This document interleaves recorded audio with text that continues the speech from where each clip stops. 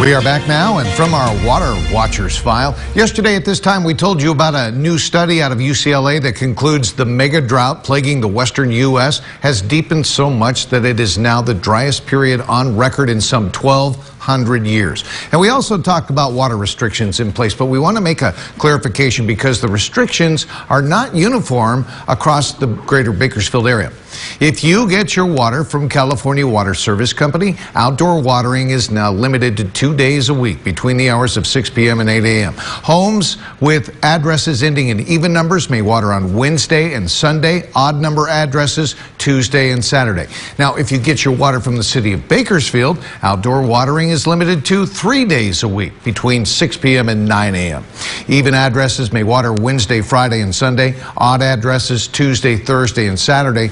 The city highly recommends you dial back outdoor watering to 2 days a week. Both water purveyors prohibit outdoor watering during and at least 48 hours after measurable rainfall. Homeowners are required to fix all plumbing breaks and leaks. If you wash your car, you must do so with a hose that has a shutoff valve or nozzle. And we are all prohibited from washing down driveways and sidewalks with a garden hose.